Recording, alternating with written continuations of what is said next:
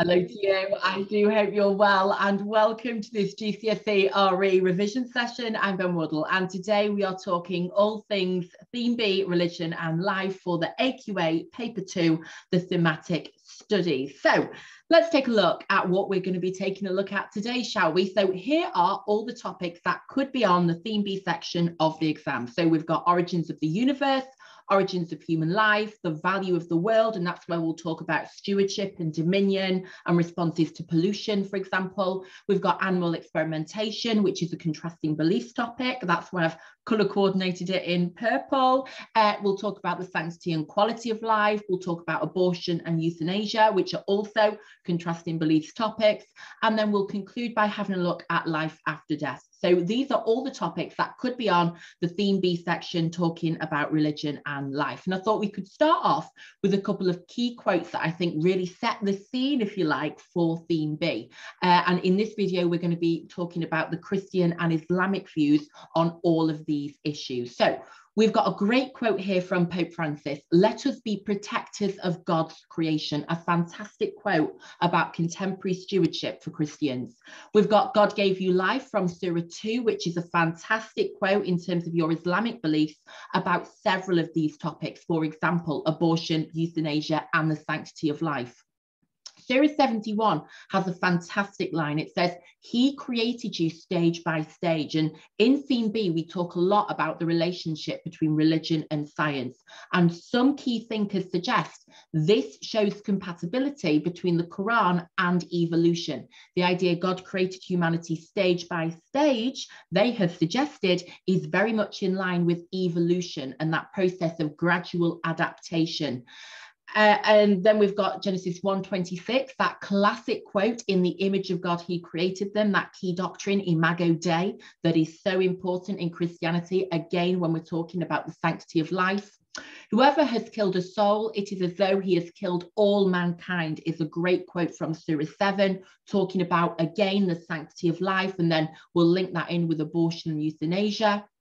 Surah 39 has another great quote, "God is the creator of all things," a fantastic quote when you're talking about the origins of the universe and human life, for example. In Colossians, one of St. Paul's letters, we read, "Clothe yourselves with compassion." This is a really good point to make when you're talking about euthanasia, for example, the idea of considering what is the most loving or what is the most compassionate thing to do as a really important Christian ethical approach. "God is the creator of all things." Oh, I've put that one twice.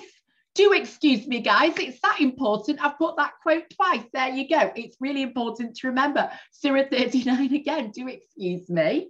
Oh dear, a slight technical issue there. Never mind. Let's move swiftly on. We've got Isaac Newton here saying that gravity explains the motions of the planets, but it cannot explain who sets the planets in motion. Now, I love this quote because it really brings to light this conversation between religion and science.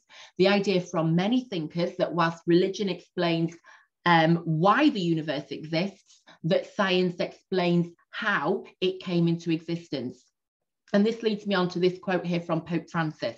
And he says, "The Big Bang Theory, which is proposed today as the origin of the world, does not contradict the intervention of a divine creator, but depends on it." And again, this key conversation in Theme B about the relationship between religion and science. Pope Francis here saying that religion and science are not in contradiction, but actually they are very compatible because the Big Bang Theory does not disprove God's existence, but actually demonstrates why God must exist. It proves God must exist.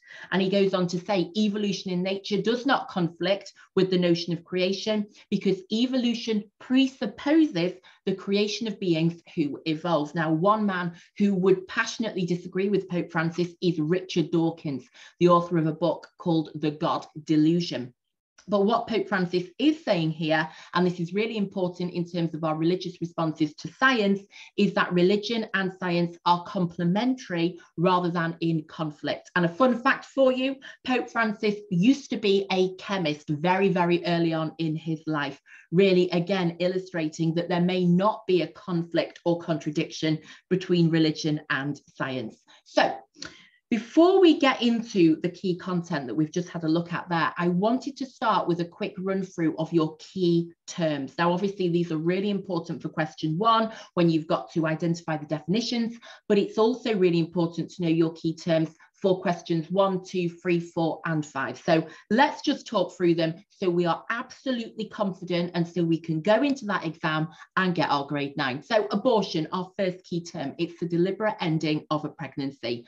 Afterlife is beliefs about what happens to us after our body has died. Now, in many religions, this relates to life after death or immortality. So that's the idea of living forever in some form. Now, whether obviously that's physical or spiritual, you know, we can have a discussion about. But afterlife is the idea your life will continue or you will continue after your physical death.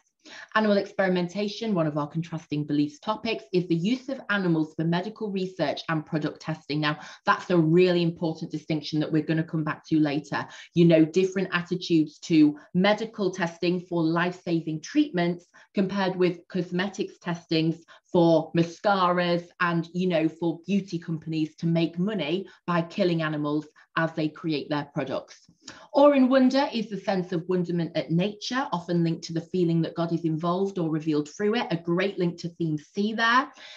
Big Bang Theory is a scientific theory about the origins of the universe. The belief that the universe began almost 14 billion, I think it's 13.8 billion to be a little bit more exact, 14 billion years ago, with a reaction of particles from a singularity, followed by a process of inflation and expansion. And scientists tell us it is continuing to expand today. What's it expanding into?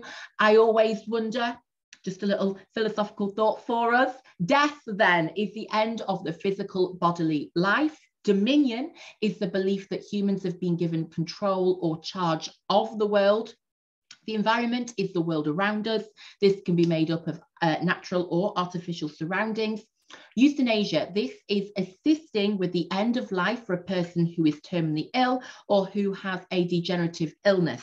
It's often known as assisted suicide. Again, another contrasting beliefs topic. Evolution is the scientific theory of the development of species, which involves the process of natural selection and survival of the fittest. Natural resources are resources which are found in nature, fossil fuels such as coal, oil, and natural gas, and also plants, etc. And we'll talk about how religious people feel about the use of natural resources, which are, of course, finite. Pollution is the contamination of an environment with harmful substances, and we're going to look at Christian and Islamic responses to the problem of pollution. You know, we're going to talk about what they believe about it, and also, most importantly, what they do about it, the practical responses. Quality of life, then, a really important secular concept. It is the standard of health, comfort, and happiness / fulfillment experienced by a person or group. This is something very subjective and subject to change. Responsibility is the idea of having a duty or obligation to act in a certain way. The sanctity of life is a religious concept. It's the belief that life is sacred and special because it was created by God, or because we are each unique individuals. Scientific then refers to knowledge based on what can be observed, such as regularities in nature, and experimentation. Think about what you do in your science lessons in the science lab.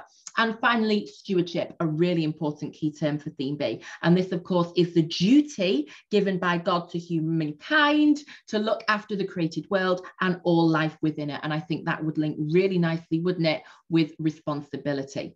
So there are key terms. Now let's talk about the topics that could be on the theme B section of paper 2. So our first key topic is the origins of the universe, and our key definition is the Big Bang Theory, the scientific theory about the origins of the universe. The belief that the universe began almost 14 billion years ago with a reaction of particles from a singularity, followed by a process of inflation and expansion. Now, in terms of what this could look like on the exam, again, be prepared for a question on this from question 1 right through to question 5. You could be asked for a question 2, for example, to just give to religious beliefs about scientific views of the origins of the universe. So, you know, if you take a look at that question, you can see the exam board want you to know about this relationship between religion and science. And we could also be asked for a question 4 to explain 2 beliefs about the origins of the universe, referring, of course, to sacred writings or another source of teaching in your answer. So What do Muslims believe about the origin of the universe, about creation? And of course, please do draw upon your paper one knowledge here. Make that connection, make that link. We've already studied creation for paper one. Don't let that knowledge go to waste. As we know from paper one, Muslims believe God created the universe and everything within it as that omnipotent, omniscient, omnibenevolent creator. The Quran teaches that the universe has been created in 6 days, and we find this in Surah 7. However, we don't have any specific information about the order in which things were created. Of course, that is in contrast to the Christian, that is the correct word. I don't know. Oh, guys, I need some green tea. Do excuse me. That was a very strange pronunciation of Christianity. Apologies.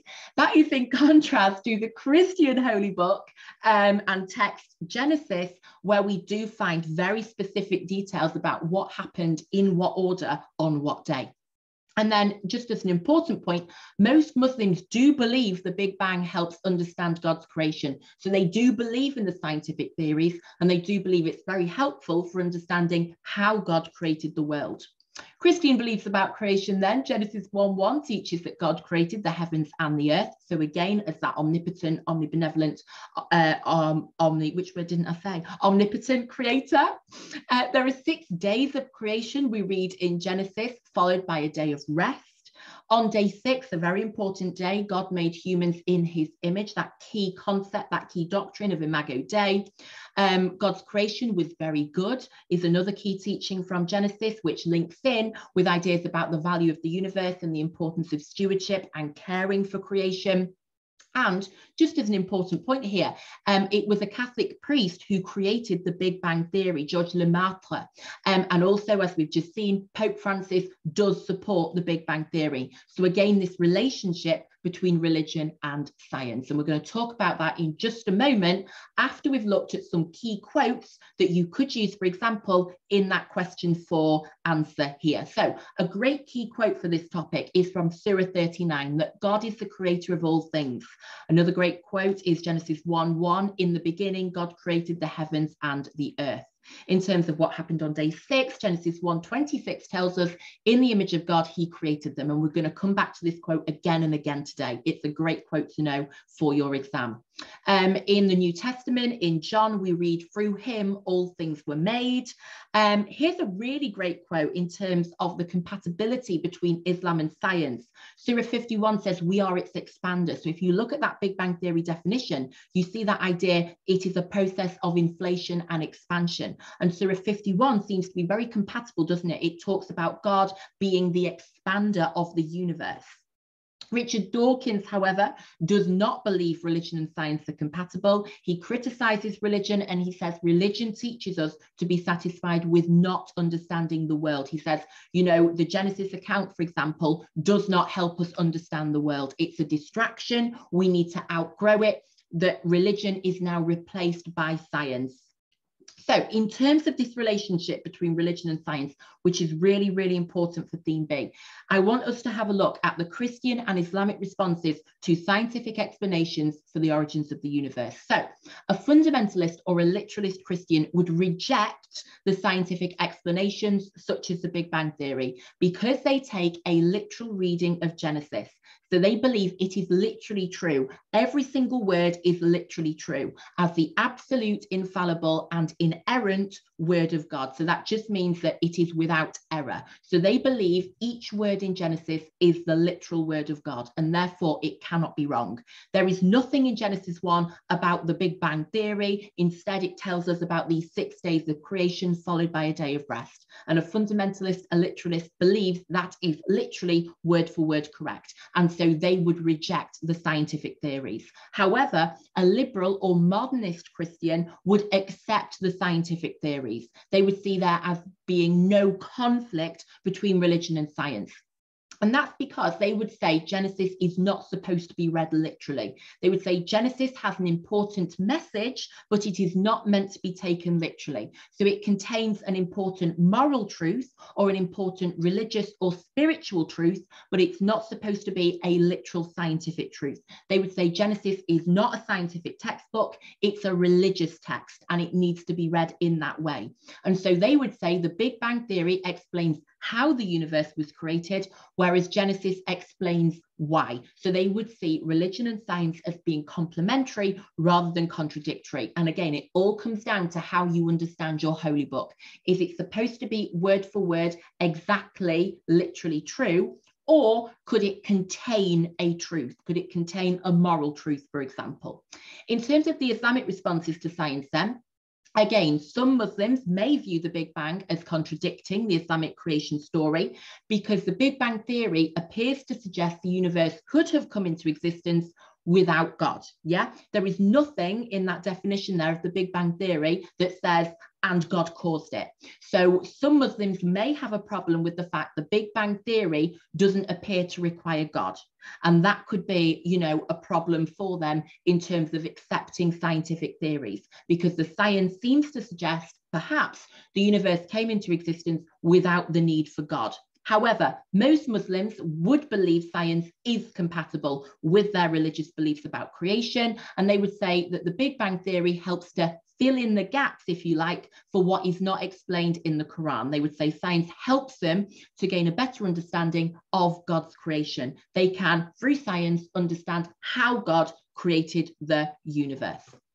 Let's move on to our next topic then, the origins of human life. And of course, our key term for this one is evolution, the scientific theory of the development of species, which involves the process of natural selection and survival of the fittest. In terms of our exam style questions, you could have a 2-mark question, a question 2, saying to give 2 religious views about the origin of human life. And you could also have, of course, a question 5, it is possible to accept both evolution and religious beliefs about the origins of humans. And that is a great opportunity to show off your knowledge about the relationship between religion and science. So what are the Islamic beliefs about human origins? Well, the Quran teaches that life began when God created Adam from clay. Adam and Hawa appear in the Quran as the first man and woman. Indeed, Adam is very, very important, as we know from paper 1, as the first prophet in Islam. And the majority of Muslims believe that science, again, like they believe about the Big Bang, offers realistic explanations on the origins of humanity. So that evolution may be seen as part of God's plan. Again, it's how God created humanity. What about the Christian beliefs then? Well, Genesis teaches Christians that God created humans in his image. So they have a very special role as part of creation. They have a very special value. God formed Adam as the first man from the dust of the ground, and then he put him in the Garden of Eden to work it and take care of it. And of course, that's a great key quote to use when you're talking about stewardship, which we're going to talk about in a moment. He then created Eve as Adam's helper, and that's a great link to theme A when you're talking about the roles of men and women. And many Christians believe science offers realistic explanations of the origins of humanity, the idea God used evolution. So again, the scripture tells you why God created humans to be stewards, for example, and then science explains how he did it. So the two are compatible. Let's take a look at our key quotes. And again, we've got Surah 39, which is that God is the creator of all things, and that includes humanity. Again, Genesis 1:1, that in the beginning, God created the heavens and the earth. That fantastic quote to remember from Surah 2, that God gave you life, that God has created human life. And we'll talk about that again when we talk about the sanctity of life, for example. Again, a really important quote, Genesis 1:26, the key Imago Dei quote. Genesis 2:7 says, God formed a man from the dust of the ground and breathed into his nostrils the breath of life. And then man became a living being. And this is seen as the moment when God gives mankind a soul. And that's seen as very significant. Surah 71 says he created you stage by stage. So again, this idea, the Quran is very compatible with science. He created you stage by stage. Could that refer to the stages of evolution? In Surah 20, we then read, we have made from water every living thing, which again seems to be very, very compatible with scientific explanations for the origins of human life. So in terms of those scientific explanations, how do Christians respond? Well, again, our fundamentalists, our literalists may reject our scientific explanations because, as we've said, they take a literal reading of Genesis. They believe it is literally true as the absolute, infallible, inerrant word of God. And there is nowhere in Genesis that says humanity evolved over many, many thousands, millions of years. That is not part of the Genesis narrative, and so they would reject it. However, liberalists and modernists believe there is no conflict between religion and science. Genesis has an important message, but is not meant to be taken literally. Again, it is a religious text, not a scientific textbook. So they would say evolution explains how God created humans, whereas Genesis and religion in general explains why, the purpose of their lives. For example, to be good stewards. And then in terms of your Islamic responses, some Muslims may view evolution with skepticism, so they may have some doubts about it, or they may question it, because the Quran teaches God created Adam from clay. And again, that doesn't seem to be compatible with evolution. However, most Muslims believe science offers a more believable explanation for the origins of human life. They see evolution as part of God's plan, so that Adam and Hawa narrative in the Quran or Adam and Eve in the Bible may be seen as a myth. It contains a moral truth, a spiritual truth, but it's not meant to be a scientific truth. It's a different genre. It's a different category of text. By studying science, most Muslims believe we learn more about God and his creation. And so there is no conflict between science and religion.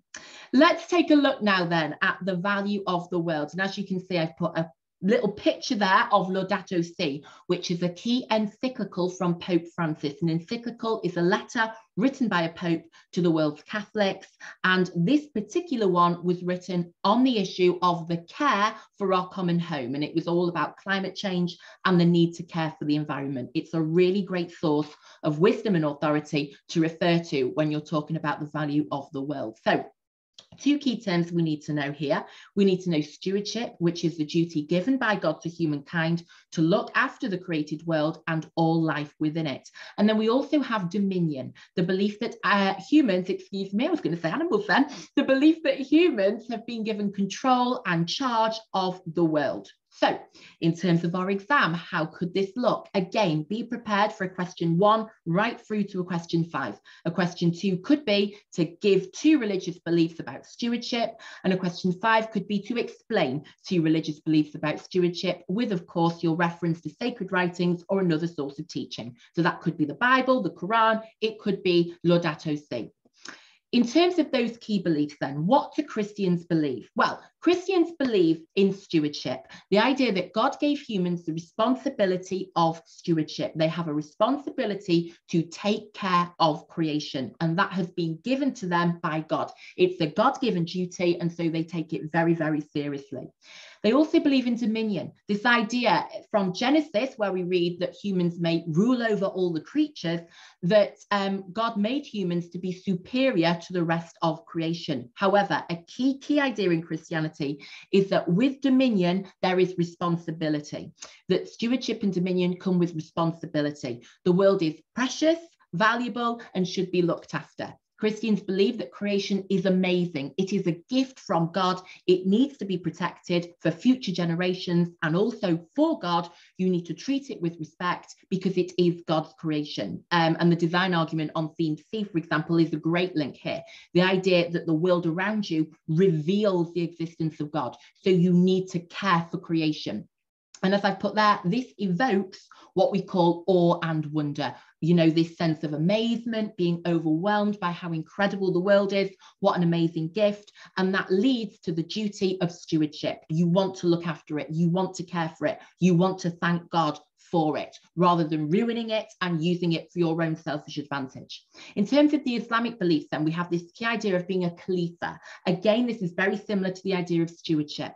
The Quran teaches humans on earth are the vicegerents, the representatives of God. So it's their job to look after the world on his behalf. The world does not belong to humans, so they can't just use and abuse the environment in whatever way they like. They have a duty to be good stewards and care for it, to be responsible. For example, Muslims believe the world is a gift, but it ultimately belongs to God. It's on loan, for example, so you need to care for it. And of course, if we link it to life after death, you are going to be judged on how you have cared for it. So it's really important you remember you are going to be held accountable for how well you've cared for creation. And then we do also have that idea of dominion in Islam as well. The idea that humans are God's successors. So they do have this very special power, this control. They have been put in charge of the world as God's vicegerents on earth. So here are some of the quotes that underpin this and back this up. We have in the hadiths that God has appointed you his stewards. In Surah 2, we have this really great quote, do not commit abuse on the earth. So again, this idea of having a responsibility to care for it. Genesis 2:15 is a fantastic quote that God took the man and put him in the Garden of Eden to work it and take care of it. The idea that God created humans to care for the world. A really great quote there. Pope Francis, a great contemporary quote, says, let us be protectors of God's creation. He doesn't say, let us exploit it. We need to protect it. We need to look after it. We need to care for it. Genesis 1:26 then talks about dominion, that idea that they may rule over all the creatures. Surah 35 has a great quote again on this idea of dominionship, that God has made you successors upon the earth so that you have inherited the power and the control and the responsibility. The hadiths, however, give another really important point about stewardship. The whole earth is a place of worship. And again, that links in very nicely with the design arguments. Psalm 24 says the earth is the Lord's and everything in it. So the idea you have responsibility to care for it, you should not use and abuse it. It doesn't belong to you, it is God's. However, Psalm 8 says you put everything under their feet. So that could support the idea of dominionship, the idea that humans do have the power, they do have the control because God has put everything under their feet. A really important key focus for us is the issue of pollution. It's one of the AQA key terms, and pollution is the contamination of an environment with harmful substances. And we need to know how a Christian responds and how a Muslim responds. So Christians could respond by remembering that humans have a God-given duty to look after the world, which is a sacred gift from God. So they would believe they are God's stewards. How does this look in action then? Well, they may try to keep pollution to a minimum. They may support environmental charities. They may recycle. They may shop sustainably. They may support environmental charities and Christian charities that work to improve the environment worldwide. So, for example, Christian Aid or A-Rocha, spelled A-R-O-C-H-A. And they are a really passionate Christian environmental charity. You then also have the Islamic responses to pollution. Again, Muslims have this God-given duty to be caliphs and to look after the world. So what does this look like practically? Well, they may pray for the strength to do this. They may recycle, reduce fossil fuels, avoid wasting things. Again, shop sustainably. Again, donate to those charities who are doing work around the world to tackle pollution and all of the problems associated with it. Let's move on to our first contrasting beliefs topic today then. So, our focus is going to be on that contrasting beliefs question, but of course, always keep in mind, this could be a question 1 right through to a question 5. So, animal experimentation, it's the use of animals for medical research and product testing. It's really important you know the distinction between the two. The idea of testing on animals to develop life-saving drugs and vaccines, and testing on animals to develop new products for makeup, hair, and beauty. Just as a little FYI, just as a little bit of trivia for you, 80 billion animals are killed for food every year, and 3 trillion fish, the poor fish, my loves, are killed for food every year as well. The average human, did you know this? I'm fascinated by this stat. The average human eats 7,000 animals in their lifetime. Can you believe that? So that just gives you an insight into the use of animals by humans. And what we're going to do as we talk through animal experimentation is we're going to build on everything we've just read about stewardship and dominion, and we're going to consider the Christian and Islamic attitudes towards experimenting on animals. So In terms of an exam style question, of course, this could be the contrasting beliefs question. It could also be a question 1 through to 5. And a potential question 5 could be that animal experimentation is acceptable. Evaluate this statement. And of course, you're given both sides of the argument. So what are both sides of the argument? Let me talk you through them. They're really simple. They're really straightforward. So in terms of your Christian beliefs, a Christian may agree with animal experimentation because they believe, as we've just read, that humans have dominion over creation. That idea they may rule over all the creatures. They may allow animal experimentation, for medical reasons. So, for example, drug and vaccine trials, we wouldn't have had a COVID vaccine without animal experiments to ensure the preservation of human life. And you can link that to St. Thomas Aquinas and the key primary precept of the preservation of life, which is very important in Christianity. And then you could also say that human life is more valuable than human life because humans have been made Imago Dei, that great quote from Genesis 1:26, the idea that human life, as I say, has this special value, and so human life is more valuable than animal life. We can use animal life, or we can take animal life if that will be advantageous to human beings, if that will preserve and protect human life, which is seen as more valuable and more important. In terms of the Christian reasons to disagree with animal experimentation, then you may say, well, every living thing is God's creation, and so you should avoid causing harm or killing any of God's creation. You may say that cosmetic testing is unnecessary. So whereas, medical reasons may make it acceptable, cosmetic testing, you could argue, is unnecessary. The Catechism of the Catholic Church, for example, says it is wrong to cause animals to suffer or die needlessly. Should a dog, should a rat, should any animal be dying so you can have waterproof mascara? That's the kind of question you'd be asking. The idea of stewardship, of course, would come in here. The idea that humans are put on the planet to work it and take care of it. That key term, care, you are to be a good steward. You must be responsible. You shouldn't be exploiting creation for your own advantage, for your own financial and personal gain, for example. And this great quote here is that we are just part of God's creation. The idea of dominion does not mean we are any different from the rest of creation. It means we've got a responsibility to look after creation, but we shouldn't think we're any better than the rest of creation because, as that first bullet point says, every living thing is God's creation. In terms of your Muslim beliefs, then, you could argue in terms of reasons to agree with animal experimentation. God created animals for Muslims to use as they are beneficial to humans. You should use them to your advantage. We're going to look at a quote from the Quran that supports that in just a moment. You may say that you should allow animal experimentation for medical reasons. So again, the idea humans have this special value. They are at the top of God's creation. They have been given dominion. Their lives should be prioritized. They should therefore use animals, and they can, take the lives of animals if that will preserve the life of human beings. In terms of your reasons to disagree with animal experimentation, then you may say, and it's a great quote from Surah 6, that all creatures are communities like yourselves. So again, we are all part of God's creation. We shouldn't see ourselves as above the rest of creation. You need to have compassion, and you need to recognize the value of the rest of the creation, all of the animals, all of the creatures. Again, all creatures are created by God, and so animals should not suffer needlessly or unnecessarily. For example, cosmetic experiments may be seen as wrong, and stewardship, that duty to be a khalifa and care for creation rather than exploiting it for financial gain. So, what are some of the key quotes and ideas that underpin these different contrasting beliefs? The Catechism of the Catholic Church has a great quote that I really love. It says, God created everything for man. So that idea of dominion, that idea that humans can use animals for their own advantage, for their own gain, for their own survival, because God has created everything else for man to use. However, Pope Francis says, let us be protectors of God's creation. Are you protecting creation if you are killing it? The Hadith say that God has appointed you his steward. So again, that key idea of responsibility, remembering all creatures are created by God.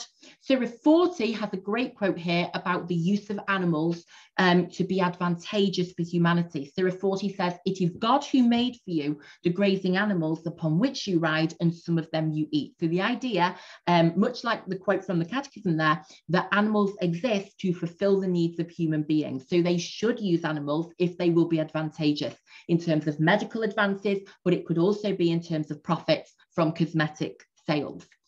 Psalm 104 says the earth is full of your creatures. So again, the idea that all creatures are communities that we see in Islam as well, that key idea that all animals have value because they're created by God, they belong to God. We see that in Surah 6 as well, that all creatures are communities like yourselves.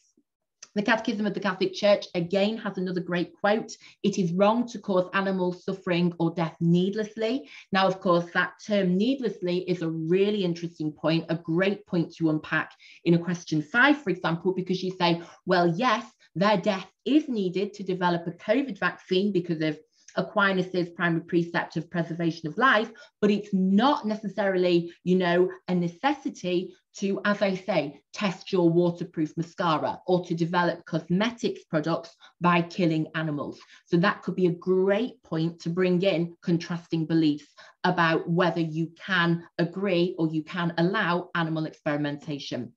And then this is a great quote from St. Augustine, a really key figure in Christianity. He was speaking about animals when he said both their life and death are subject to our use. So again, it's about dominion, it's about human power over the rest of creation. And he's saying there that the lives and the deaths of animals are in the hands of humans. It is up to humans how they use and in some cases abuse animals and the rest of creation. That idea from the very first quote I've just shared, that God created everything for man. So there are our contrasting beliefs. We're going to move on now to the sanctity and quality of life. I don't know why that quote is already on the screen. Again, a few technical issues. I do apologise, but it's a great quote. It's a great quote when we're talking about the sanctity of life, the idea that God breathed into him the breath of life, the idea that God has given humans a soul. So let's talk about these key concepts, shall we? The sanctity of life. It's our religious concept. It's our belief that life is sacred and special because it was created by God. In contrast, we then have the secular concept, which is the quality of life. It's the standard of health, comfort, and happiness or fulfillment experienced by a person or group. So the sanctity of life is this unconditional, religious, sacred idea. It's fixed, it's unconditional. It's the idea that life has value because it's created by God.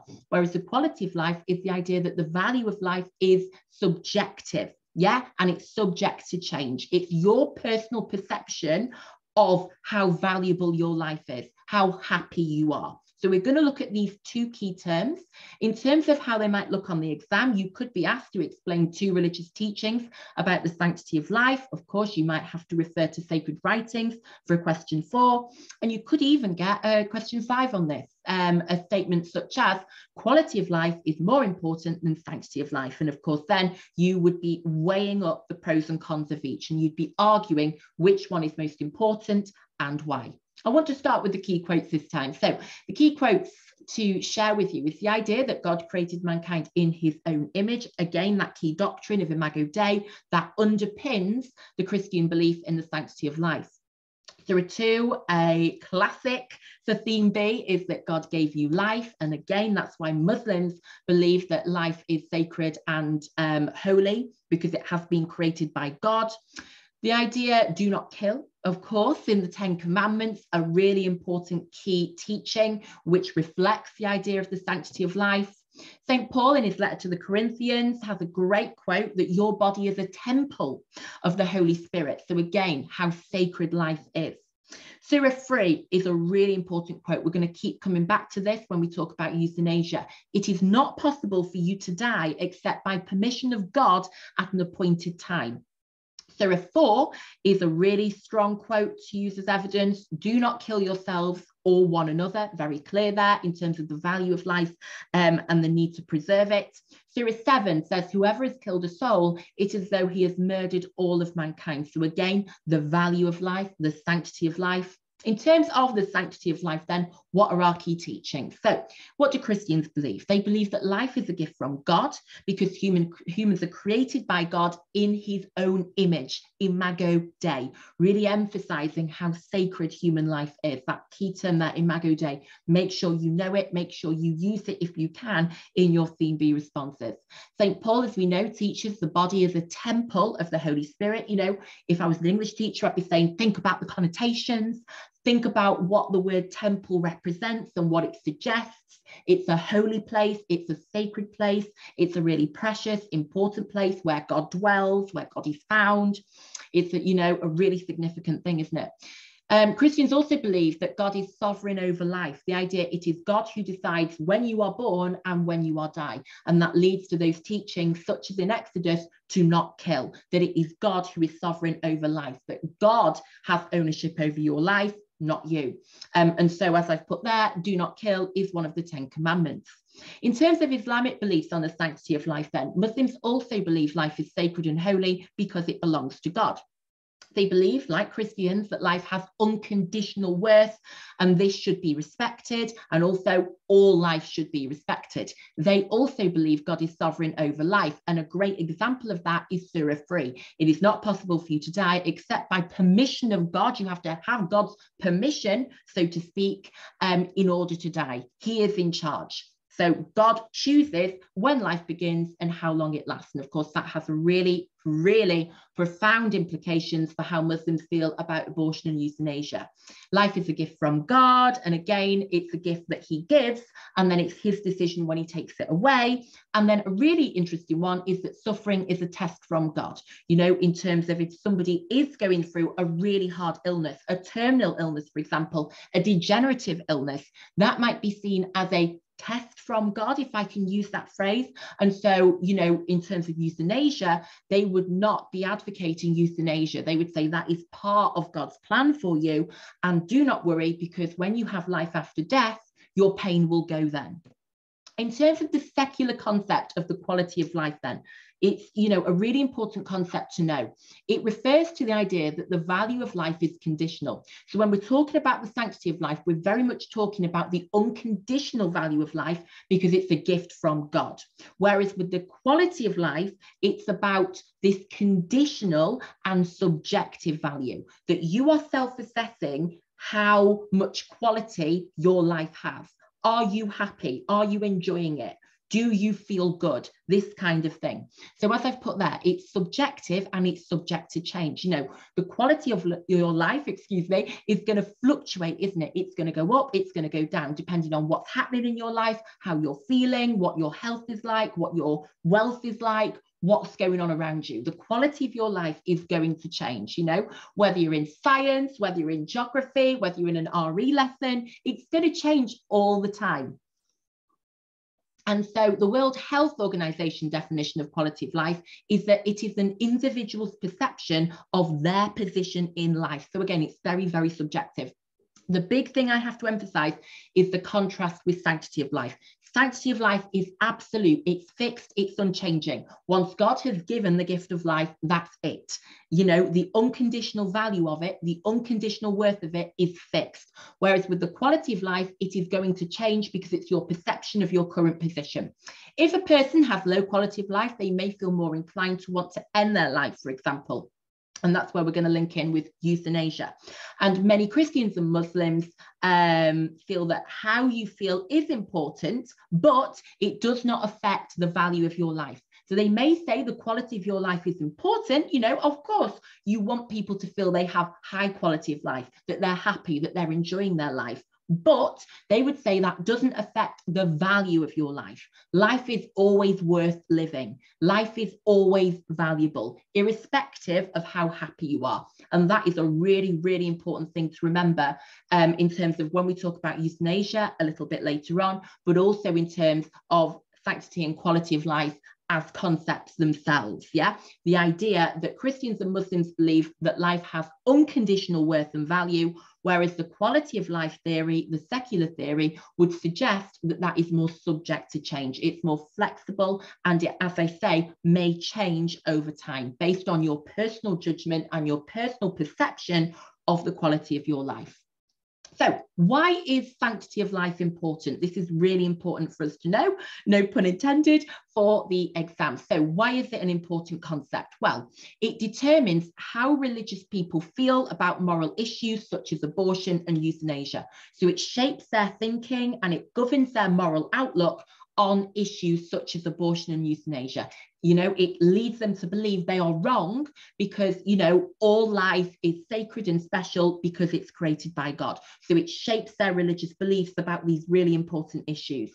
It means that theists unconditionally value human life, whereas of course the quality of life theory suggests that the value of life can go up and down. You know, if you believe in the sanctity of life, you believe it's unconditional, the value is unconditional. And so, you know, that shapes how they approach their own lives, but also the lives of other people. And so that leads me to the third bullet point. The idea it influences how theists treat other people. For example, they don't want to cause harm. They don't want to kill anybody under any circumstances. You know, you may say because they believe life is sacred and special because it was created by God. So again, another contrasting beliefs topic now, and this is, you know, where we can start to apply many of the ideas we've already studied today from theme B. So what is abortion? It's the deliberate ending of a pregnancy. In terms of the UK law, the Abortion Act of 1967 means that you can have an abortion up to 23 weeks and 6 days into the pregnancy.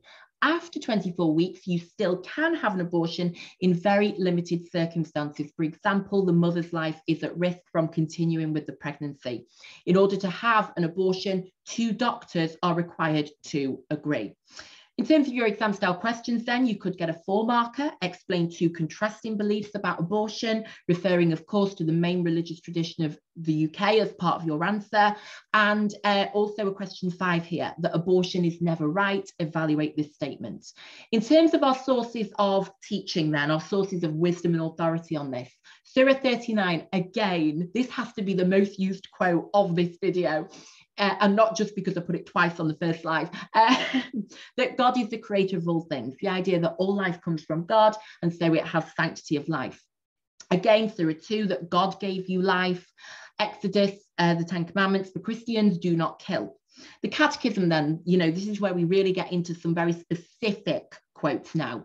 The Catechism says that direct abortion is a moral evil that is contrary to the natural law. So the Catholic Church teaches that abortion is a moral evil, a really powerful word used there, isn't it? That is contrary to the natural law. So it goes against what is natural, what is normal, what is acceptable. Surah 7 says, whoever has killed a soul, it is as though he has killed all mankind. And this is a really interesting conversation about ensoulment, about the point when Muslims believe the soul enters the fetus, it enters the baby within the womb. And so is abortion acceptable before ensoulment, but not afterwards? So that's a really interesting debate.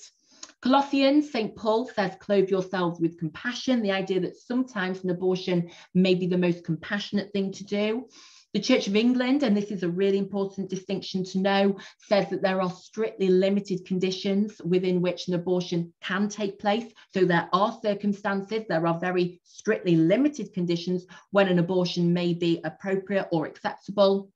However, the Catechism of the Catholic Church is very clear that human life must be respected and protected absolutely from the moment of conception. So from the moment that the, I'm trying to think of my biology now. Give me a moment, do excuse me. When the sperm does something with the egg, fertilizes the egg, is that the right one? You tell me, guys, you tell me. We're doing a bit of science revision now. Look at this, we're making synoptic links across the curriculum today, honestly. So the idea that at the moment of conception, that human life must be respected and protected from that moment, you know, so an abortion is never acceptable. So in terms of our contrasting beliefs, here they are. Let's break them down, let's talk through them, and let's be ready to apply them in the exam. So, reasons to agree with abortion. In terms of your Christian arguments, you could refer to situation ethics, that idea from Joseph Fletcher that Christians should follow Jesus's example by doing the most loving thing in each situation. So, abortion may be the most loving thing to do in certain situations, such as if the mother's life is at risk or if the child would be born with severe disabilities. So, Joseph Fletcher, the pioneer of situation ethics in the 60s, said love's most decisions are made situationally. So there may be situations when the most loving thing is to have the abortion. And so under those circumstances, an abortion would be right. An argument from compassion would be that it may be the most compassionate thing to do in certain circumstances. And our reference there, our evidence there could be to St. Paul's letter, to clothe yourselves with compassion. You need to do the most compassionate thing. It's really important you show compassion. For example, the mother's life is at risk. For example, the child would be born with, crippling, severe, really, really painful disabilities, which would completely limit their lives, and it would be the most compassionate thing to have an abortion to prevent all of that. As we've said, the Church of England says there are strictly limited conditions when it may be morally preferable to any alternative, and the sanctity of the mother's life may be considered. Linking in with what we've just said about the sanctity of life, it may be acceptable to protect the mother's life if this is at risk as a result of continuing with the pregnancy. In terms of the Islamic arguments then, they're on the side of agreeing with abortion. I've put a really, really important key term here, the lesser of two evils. So this idea, it may be acceptable in certain circumstances as the lesser of two evils. So when you weigh up the two options, having the abortion may be the lesser of two evils. So for example, to save the mother's life again, or again, if the child would be born with severe life-limiting disabilities or a really paralyzing condition that would cause them extreme amounts of pain from birth. And then we have that argument about it being prior to ensoulment as well, which is a really interesting debate to have based on Surah 7. The idea that it may be acceptable prior to ensoulment, however, there are different beliefs about when this actually is. So that is something to consider. That is something you could use. You can also use as your arguments to agree with abortion, of course, secular arguments, although never forget we're doing an RE exam. So you could talk about free will, for example, the idea God has given humans free will, if you believe in God, or just free will in general, in terms of a social principle, and that women should have autonomy over their own bodies, what happens with their body. You can also make an argument that life does not begin at conception, but it begins later on, hence the fact that the abortions are allowed in the UK law up until 24 weeks, so the acknowledgement that the life is still forming up until a certain point. And so if you have a very, very early abortion, it wouldn't be considered in Christian terms, perhaps, as murder because, life has not fully begun yet. In terms of the other side of the argument then, in terms of reasons to disagree with abortion, your Christian arguments would mainly come from the Catholic Church, who, as we've seen, are very, very, very clear in their condemnation of abortion. So the Catholic Church believes life begins at conception, and so abortion is murder. The Catechism teaches that life must be respected and protected absolutely from the point of conception. Abortion is described as a moral evil. It's seen as violating one of the 10 commandments, to not kill, because life has already begun at conception. The Catholic Church therefore says abortion is murder, going against one of the 10 commandments. You could then also use the example of the sanctity of all life, the idea that the unborn baby or the fetus has sanctity of life, that because life begins at conception, the fetus has sanctity of life. That quote from Jeremiah chapter 1 says, "Before I formed you in the womb, I knew you." The idea that God has created every single life with a purpose. And so you shouldn't interfere with that plan because God is sovereign and God is in charge. In terms of your Islamic arguments, again, the idea of the sanctity of all life, that God gave you life, that great quote from Surah 2, you shouldn't be interfering with this, you should be respecting this, you should be acknowledging this. And so abortion would be perhaps seen as murder, it would be seen as going against God's plan. As I've put there, it may be considered murder, so it would go against Surah 4.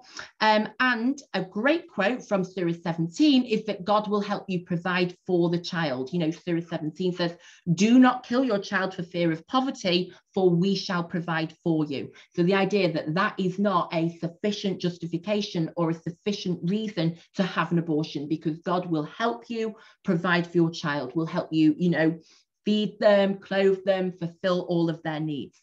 So some really strong arguments there on both sides, as you can see, of that argument. A really key concept that I just want to bring in for higher level learners, so if you're aiming for that grade 9, is the doctrine of double effect. Now, this is something we see in the Catholic Church. Now, as we know, the Catholic Church are against abortion.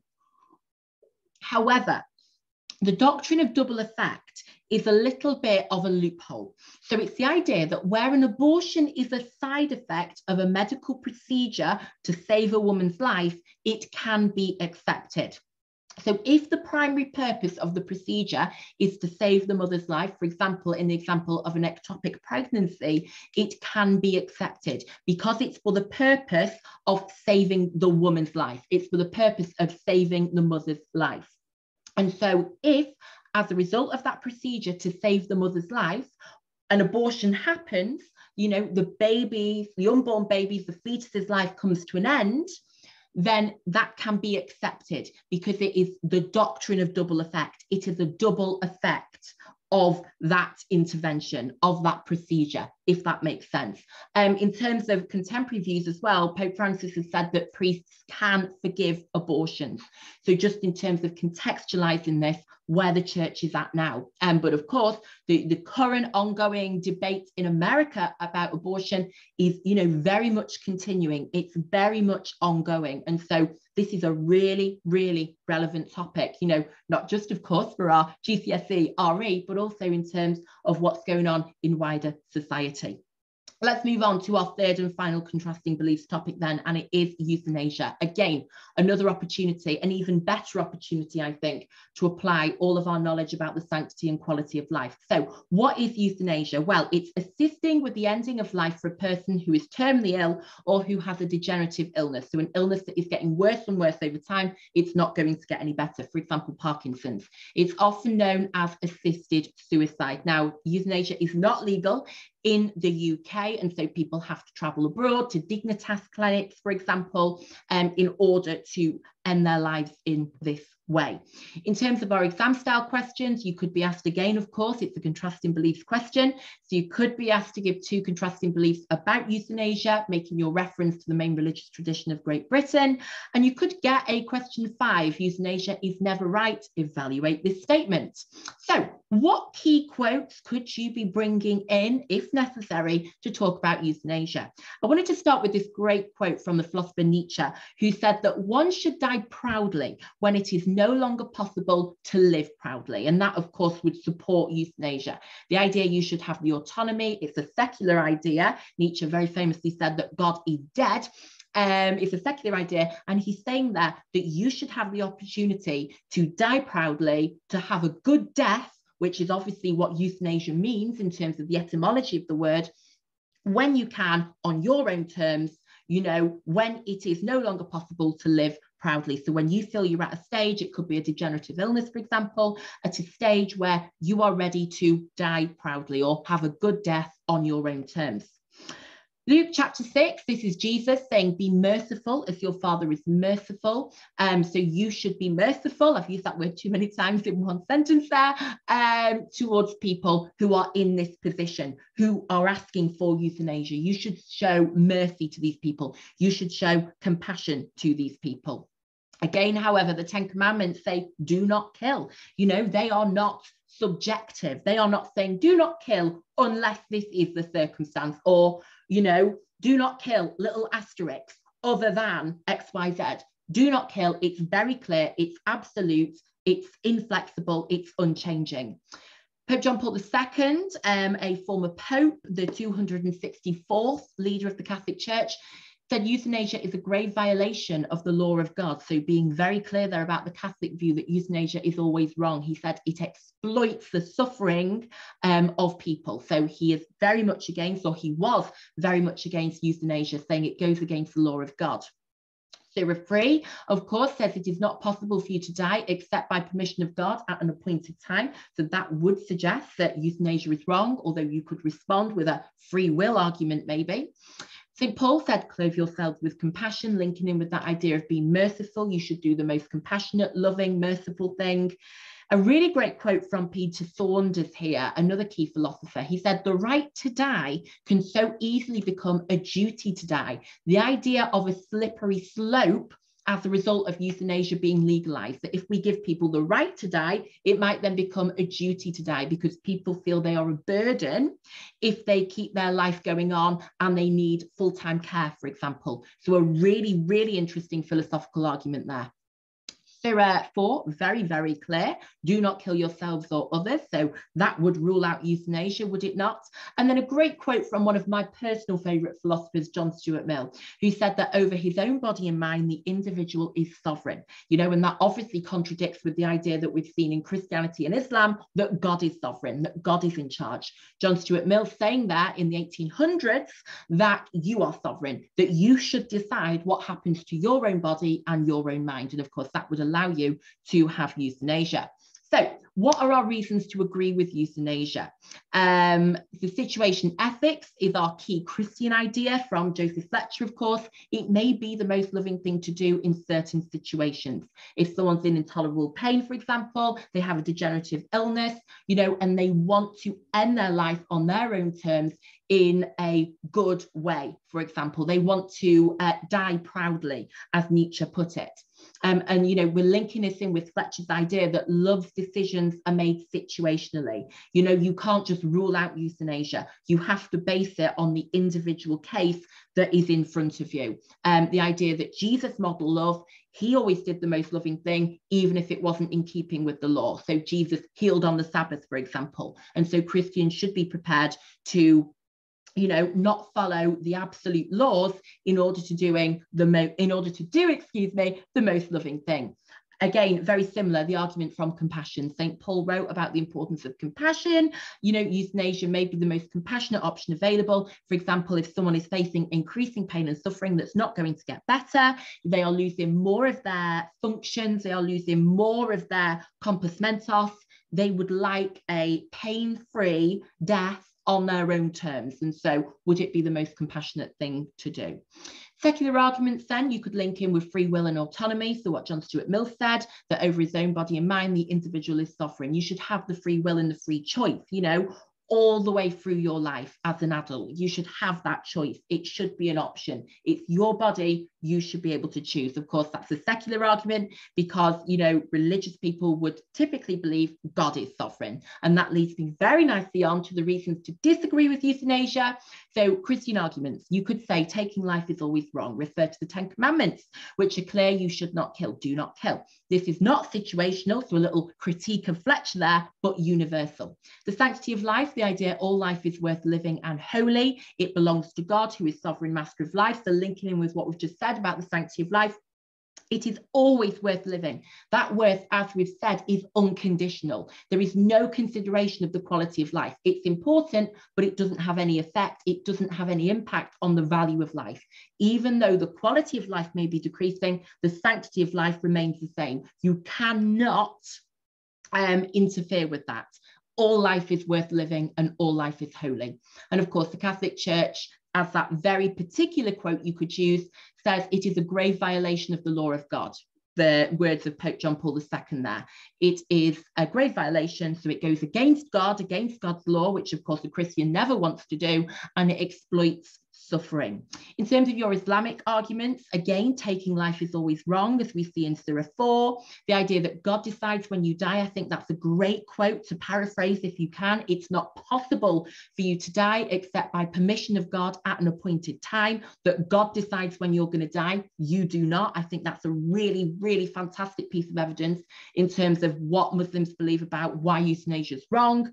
And then again, the sanctity of life argument, linking in with that key core concept we've spoken about already, that all life is holy and from God. There is never a point when life is no longer worth living because it's from God, it's a gift from God, God is sovereign over it.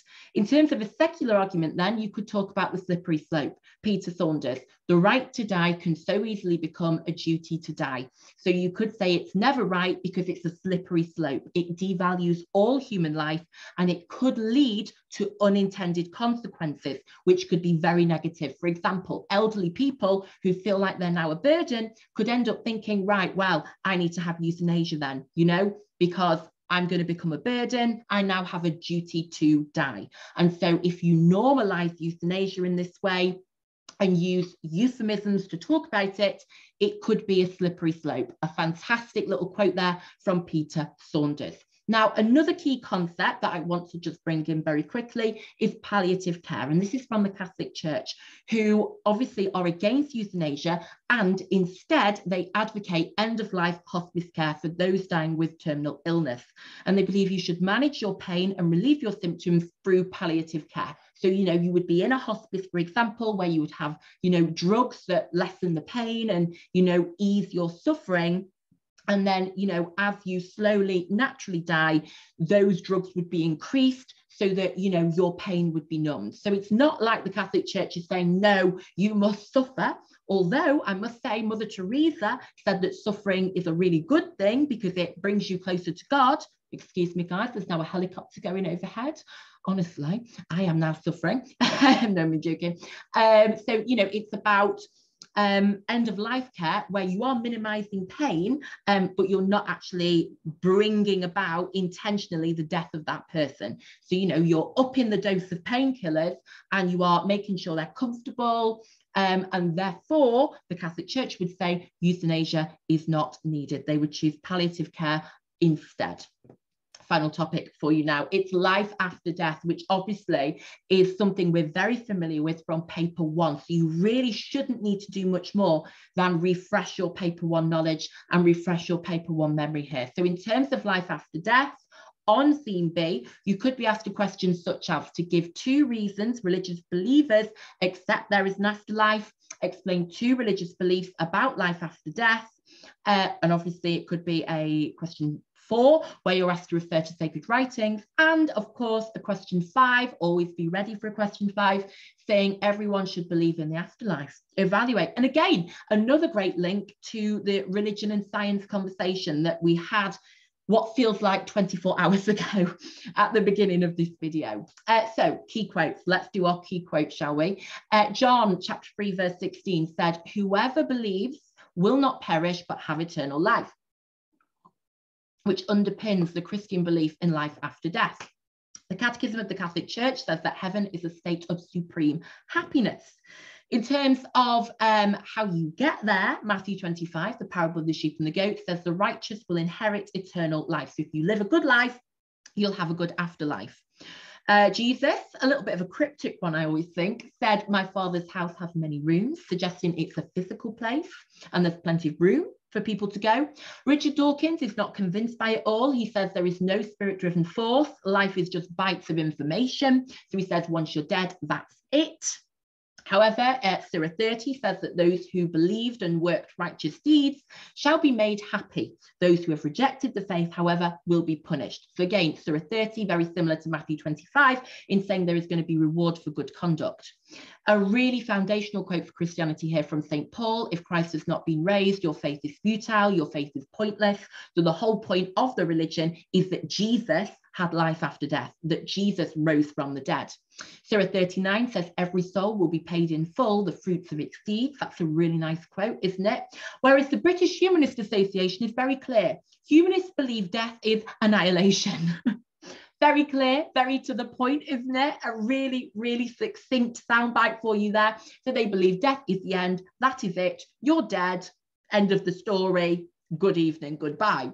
So in terms of what are our religious beliefs about life after death? So Muslims believe God has full control, as we know, over life and death. That idea, God is sovereign. He decides when the world will end and people will face judgment. And that idea in Surah 39 and Surah 30 there of there being accountability, that people will then be either rewarded or punished based on how they've lived this life. In terms of your Christian beliefs then, again, it is about what we read in scripture. So the Bible and the Gospels teach about life after death. The emphasis, however, in Christianity is very much on Jesus's resurrection, which is seen as, the key, if you like, to life after death. So as I've put there, life after death is accessible to Christians thanks to the resurrection of Jesus. So really, really important. Jesus overcomes sin and death. Jesus teaches and demonstrates the possibility of life after death. He talks about it, about his father's house, for example, but then he also shows it. He puts it into practice by being killed on the Friday and, you know, rocking up again on the Sunday saying, I'm back, roll away that stone, here I am. And then Matthew 25 says your earthly conduct determines your destination. So again, that idea of reward for good conduct and consequences for bad conduct. What I think is a really important area of focus, so important that you can't actually see it, do excuse me, is the impact of this belief. I think this is really important to know. The impact of belief in life after death on theists. What is the consequence of believing in life after death? So it means that life has a purpose, you know, to prepare for judgment, to live a good and moral life, follow God's commandments and his rules for life. It means theists want to make the most of their life on earth. You know, it's an opportunity to be their best, to be good stewards, for example. What a great link across theme B there, you know, and to do all of God's good work whilst they can. It means there is more to life than this physical existence. The life has more value, a link to the sanctity of life there. Again, another cheeky synoptic link. It means they have hope that death is not the end and that justice will finally be done. So it's very powerful, you know, it's very positive, it's reassuring. They may believe suffering or hardship in this life has a greater purpose. So when we're talking about euthanasia, you know, for example, that actually it shouldn't be a case of when you are suffering too much, you just end your life, because you could say that suffering has a purpose. That is a great link, by the way, to theme C when we talk about arguments for the existence of God. These synoptic links are flying off the shelves today. I'm going to say it's all thanks to the green tea. It means they believe God is ultimately sovereign of life and death. Yeah, again, another key concept we've referred to again and again in this video. And it means they believe this life is a gift. It's an opportunity from God. Again, another really key concept we've referred to throughout this video.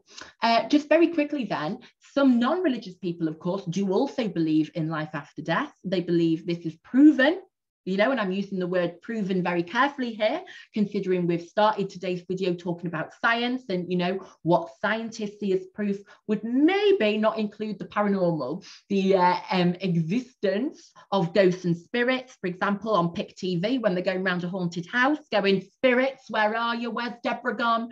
Where is she? Here's Shirley. She's under the mountain. I was going to say under the mountain then. I meant to say under the mattress. Oh, it's been a long video, guys. Honestly, if you're still watching, congratulations. You deserve a grade 9 for surviving this video. Honestly, I'm being serious.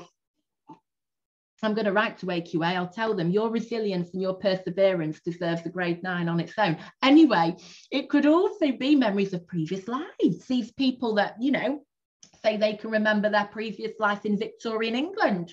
Some of them, they've had a glass of wine. Some of them genuinely do believe they have that memory. So that could be non-religious evidence about life after death. And you could also say there are logical arguments for life after death. For example, that death cannot be the end, that there needs to be justice. Yeah, and maybe start to consider how would religious people respond to these non-religious pieces of evidence. You know, how would Muslims feel about this idea of ghosts and spirits, for example? How would Christians feel about this idea of memories of previous lives? I don't think Christians believe in reincarnation.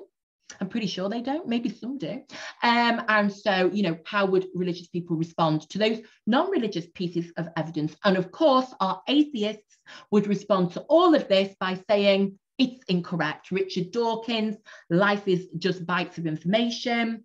There is no spirit-driven force. This is it. This is the end. As our humanists tell us, death is annihilation. On that very positive note, guys, that's all you need to know for theme B. All that's left for me to say is thank you for watching. The very, very best of luck to you. I hope it goes really well for you. Good luck, best wishes, and keep living your best life. Take care, and please let me know how you get on when results day comes around. Bye-bye.